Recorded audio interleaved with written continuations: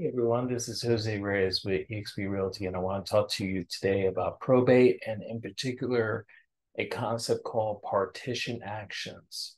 So, in the event that there are more than one property, or maybe there's a property and the heirs want a portion of it, they may decide to enact a partition action, which basically says we will divide this property and then each receive a portion.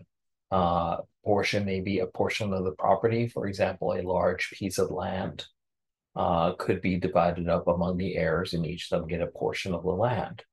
If there's no agreement as to how to divide it, the court may then push the heirs to sell the property and then divide the proceeds of the sale after all debts have been satisfied.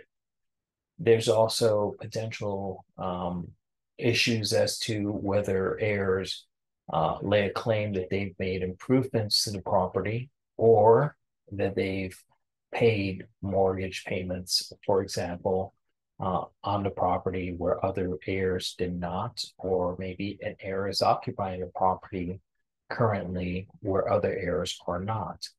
So these are all questions that have to be resolved in probate court. Definitely would require the expertise of a legal professional to make sure that your interests are protected. And as the owner of the estate, it is definitely in your best interest and the best interest of the heirs that you have a plan in place to divide those assets so that there's minimal conflict when the time comes for you to pass on and leave those assets to your heirs.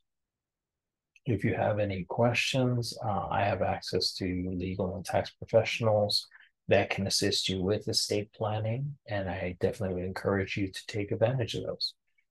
You can call me by scanning the QR code. You can also reach me via social media. Thank you very much for your time, and you enjoy this beautiful day.